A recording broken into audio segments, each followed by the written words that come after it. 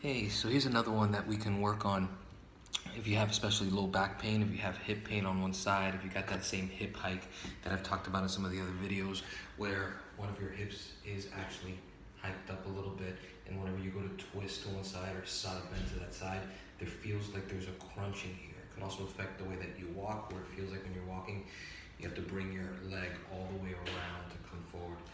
Not that that's going to be the main cause of this, but one of the places that can tend to get short is going to be one of the big low back muscles, the QL, the quadratus lumborum, that is on the back. It's a big, thick muscles. It's almost like the psoas on the back. It almost mirrors the psoas on the back. So it runs from the spine and runs from the spine all the way down to the pelvis. It's a big, thick muscle here between the lower part of the rib cage and the pelvis. So if we can get in there and start to release that, it can do a lot to ease some of that hip hike, let the hip drop down more naturally, and start to ease some of the back pain back here. So there's two ways that we can do this. We can do this on the floor, which can be really intense, or if you tend to be someone that's hyperlordotic, it's going to make it really difficult to get in there on the floor. We put you on the floor, you're probably just going to arch over the ball, and there's not going to be enough pressure there to make any real release. So one thing that we can do is we can do it at the wall. So I'm using here a training baseball. You could use a softball, you could use a lacrosse ball. I like this one for these kinds of things, especially the wall stuff, because it's a little bit bigger. So we're going to use this guy for this. Lacrosse ball works fine, softball works fine.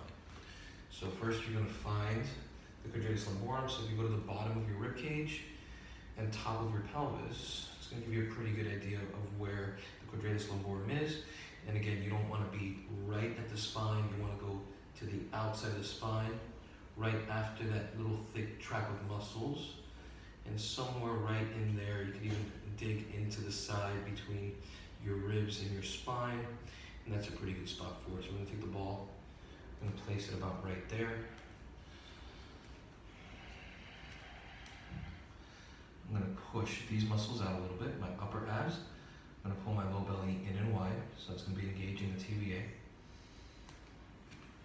I'm going to walk my feet away from the wall so I can drop my weight into the ball. Now with both feet on the floor, both quadratus lumborum sides are going to be tight and tensed and in use. So one thing that we could do in order to make that muscle release a little bit so there's more of an effective opening, I can lift the same leg side, foot off the floor, and rest that leg. And once I do that, the same side QL is going to relax a little bit more, and immediately it becomes a little bit more intense. I can just kind of lean here, pressing into my opposite foot, belly button in and wide. I can move around a little bit again. I don't want to be on the rib cage, just below it. So the upper fibers tend to get a little bit tighter. I can stay there for about a minute, minute and a half. From here, this pushing here, I'm feeling it actually all the way down into my outer hip, into some of the connections of that QL already. So I know I'm in a pretty good spot. In case you guys want to see a little bit closer where I'm putting the ball. Here's the bottom of my rib cage. Here's the spine. So I'm going to go to the outside of the spine. And then there's a place where you can dig in right there. And even pushing in with my fingers, you can start to feel that muscle. Yeah. Do it from the floor too.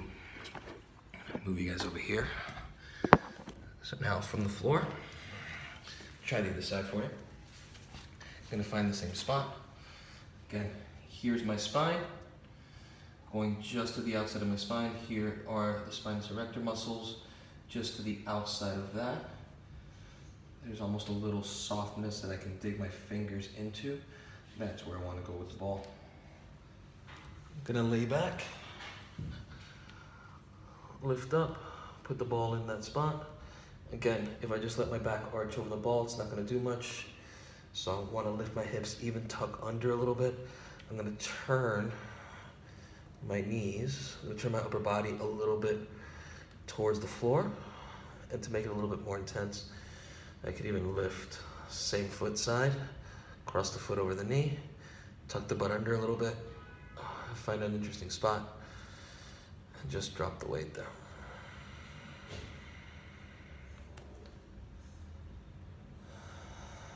And belly in and wide. So I'm not here. Here.